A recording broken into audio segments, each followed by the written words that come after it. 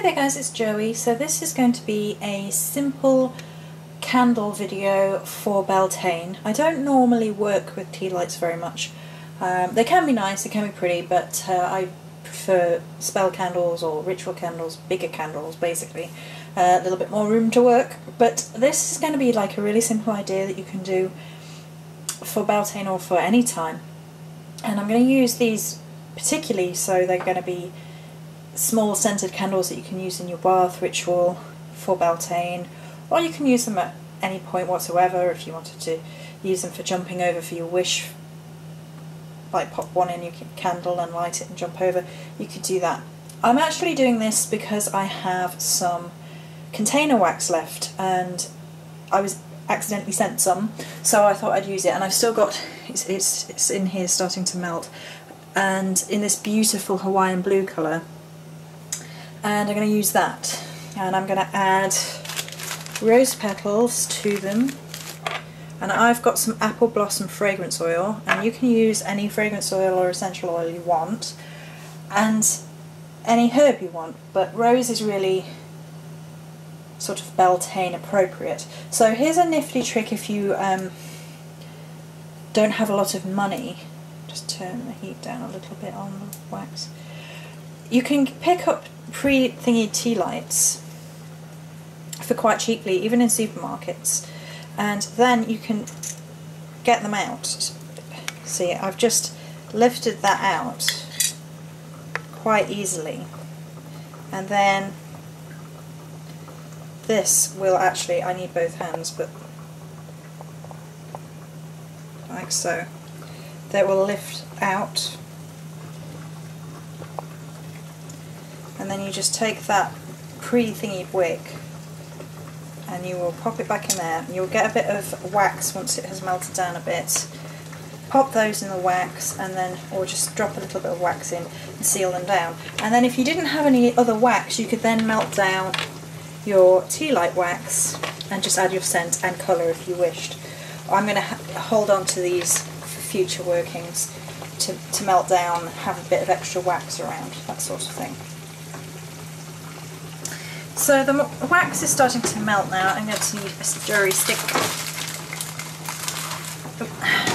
So I'm going to turn this video off for now and then flip back on once I've started to fill them up and show you a bit what they look like. So this part of the video is just to show you that I have sealed down the wicks using that little bit of wax. So you just literally dip them in, which I need both hands to do, so you have to be careful doing that.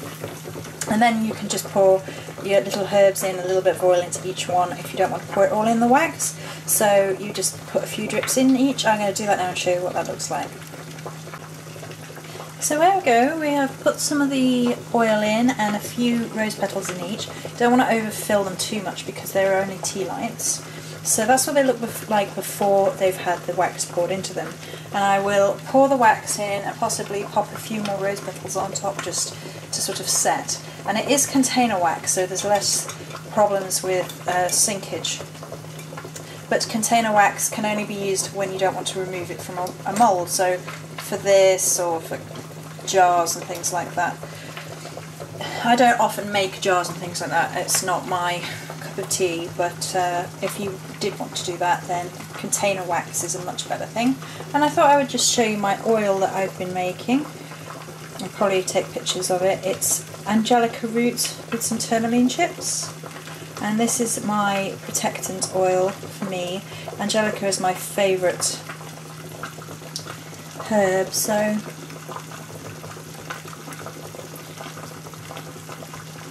beautiful. I'm really pleased with how that's come out.